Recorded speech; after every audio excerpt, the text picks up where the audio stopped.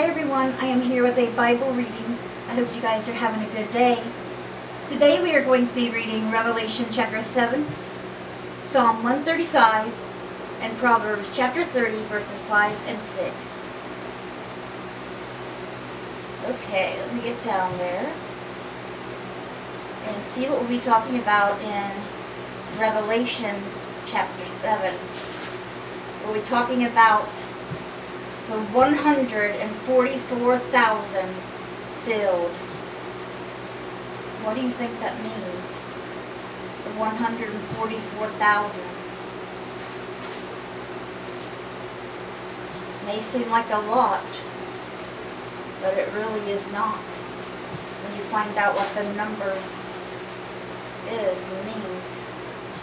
Let's begin. After this, I saw 4 angels standing at the 4 corners of the earth, holding back the 4 winds of the earth to prevent any wind from blowing on the land or on the sea or any time, or any tree. Then I saw another angel coming up from the east, having the seal of the living God. He called out in a loud voice to the 4 angels who had been given power to harm the land and sea. Do not harm the land or the sea or the trees until we put a seal on the foreheads of the servants of our God. Then I heard the number of those who were sealed, 144,000 from all the tribes of Israel. Those are the ones that will be saved when the end of the world comes.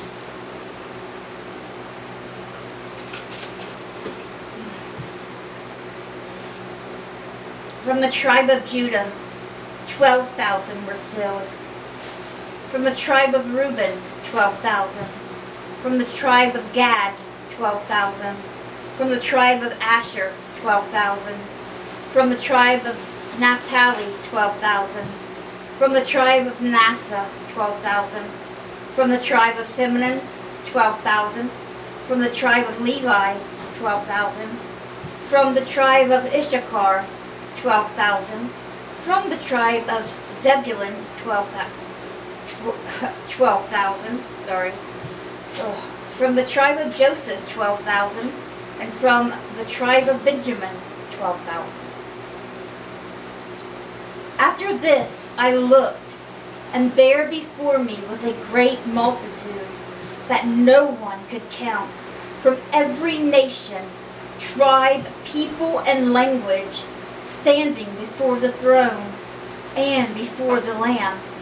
They were wearing white robes and were holding palm branches in their hands, and they cried out in a loud voice, "Salvation belongs to our God, who sits on the throne, and to the Lamb." All the angels were standing around the throne, and around the elders, and the 4 creatures.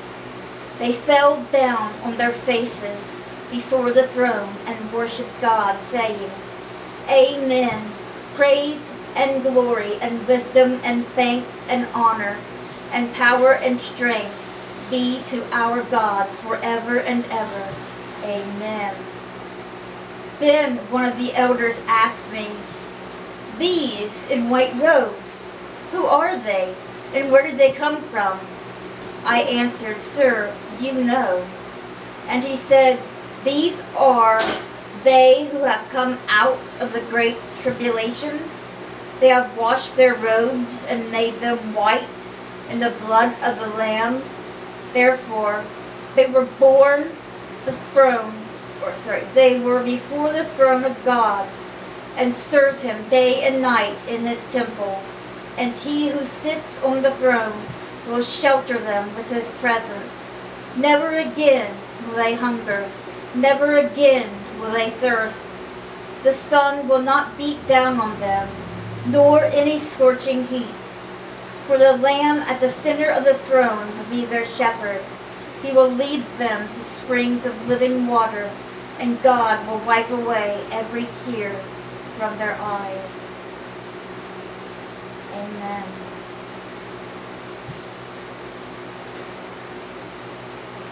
And that is Revelation chapter 7.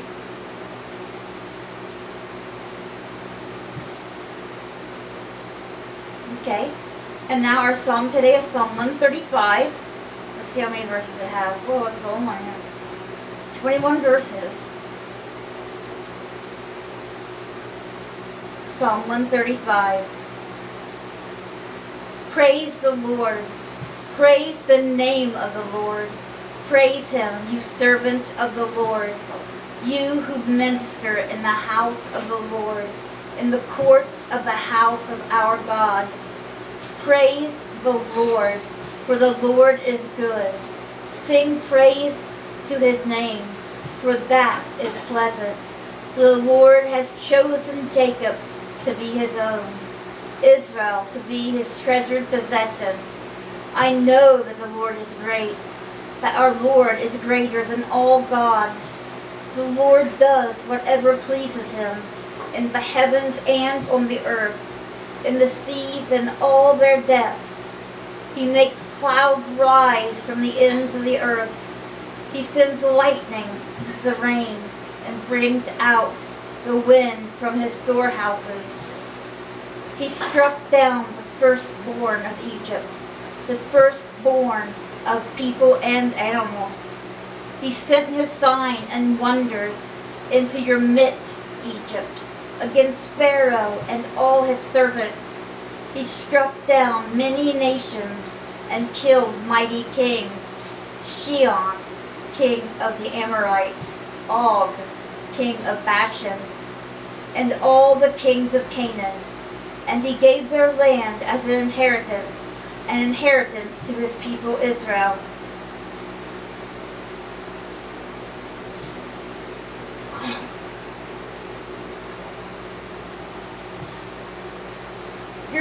Your name, Lord, endures forever.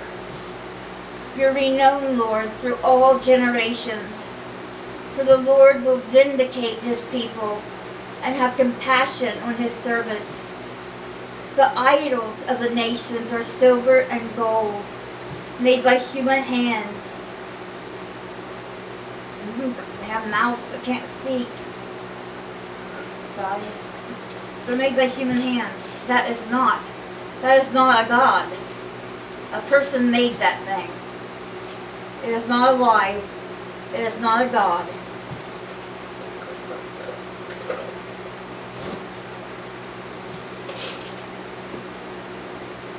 It is not a God. I don't understand how people could do that. The idols of the nations are silver and gold, made by human hands. They have mouths but cannot speak, eyes but cannot see. They have ears but cannot hear, nor is there breath in their mouths. Those who make them will be like them, and so will all who trust in them. All you Israelites, praise the Lord. House of Aaron, praise the Lord. House of Levi, praise the Lord. You who fear him, praise the Lord. Praise be to the Lord from Zion, to him who dwells in Jerusalem. Praise the Lord. Amen. All right, guys, and that was our Bible reading. And now let me go to the prayer request. If you guys watched the Joys of Christmas video yesterday, I hope you enjoyed it. We'll be doing another one tonight, and the Circle of Kindness goes with it as well. It's the last one I have right now, though. Okay, so please keep the following people in prayer. Danette Rager and her family. Amanda Burt's family. Rhonda Karshner. Sherman Crabtree. He doesn't feel good at all today. Please pray for him. Cindy and Jim Welsh. Layla and Emil. Abby and Sonny, Jimmy Myers, Dora Carper, Judy Thompson. Seen Granny Judy today. She came and brought us a lot of stuff. She looked really good. She got her hair cut real short, and she looked really, really good. She looked good. You know, she's got all that stuff wrong with her and everything, but hey, she's still doing stuff, you know. And she looks good, so I'm hoping, you know, she gets better and is staying better. I love Granny Judy. Please keep Cara Newman in your prayers. You know, she's probably about to be really nervous about the DNC. Because I sure don't want to have her have a hysterectomy. Because she wants a baby with her husband so bad. And I know how that is. I cried out to God so many times. So many times I'd be crying and begging and pleading for God to let me have a baby. But it never happened. It never happened. She got pregnant and had a miscarriage, you know, a year or two ago, a few years ago. So we know she's able to get pregnant, but I never did or could. I don't know. But please keep her in your prayers. Please keep Garnet Boyer and Jim Mitchell in your prayers. I guess Jim is in a lot of pain tonight. He can't move around very good because he's hurting. It's probably the weather. He's elderly, and you know, it's raining hard here and all his bones are hurting. We've all been hurting today. But you know, he's older, so it makes it a lot worse.